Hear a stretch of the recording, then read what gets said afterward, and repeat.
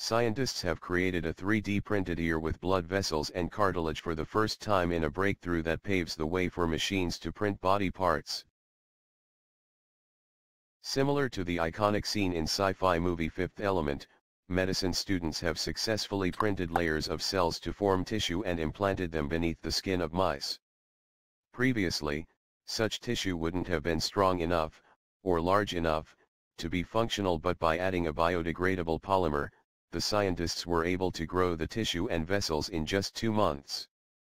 The work was carried out by regenerative medicine students at Wake Forest Baptist Medical Center, WFBMC, in Winston-Salem. 3D bioprinters are machines that print cells in layered patterns with the aim of creating a functional tissue or organ. However, the resulting structures are often unstable and too fragile to be used as implants. Moreover, because they lack blood vessels, their size is constrained by the diffusion limit for nutrients and oxygen, which is around 200 micrometers. This is too small to make most human tissues and organs. Anthony Atala and colleagues at WFBMC solved this problem by printing cells together with biodegradable polymer materials that make the structures stronger until the newly forming tissue matures. The process, which is thought not to cause any harm to the living cells, initially struggled to ensure the engineered structures lived long enough to integrate into the body.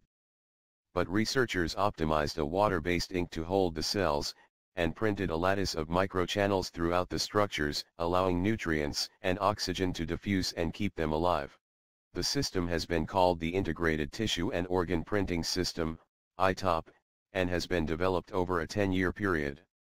Dr. Atala said, "Our results indicate that the bioink combination we used, combined with the microchannels, provides the right environment to keep the cells alive and to support cell and tissue growth." In order to demonstrate that ITOP could generate complex 3D structures, scientists implanted human-sized ears beneath the skin of mice. 2 months later, the ear shape was well maintained and cartilage tissue and blood vessels had formed. The ITOP system was also able to use data from CT and MRI scans, allowing the researchers to tailor tissue for patients. They used clinical imaging to create a 3D computer model of the missing tissue, and translated the model into a program that guided the printer nozzles to dispense the cells.